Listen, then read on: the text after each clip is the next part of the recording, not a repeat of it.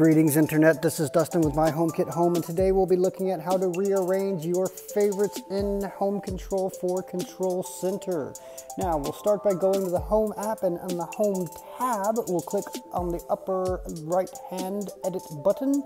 Once those icons start to shimmy and shake, just simply tap and drag the scenes around into the correct order that you would like. Maybe that's good. Actually, let's go ahead and change that again. There, I like that much better.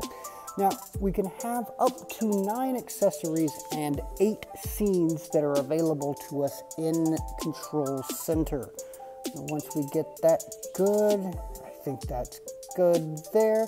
Let's go ahead and go over to Control Center. And as you can see, there are my scenes and the accessories in the correct order. And that's it.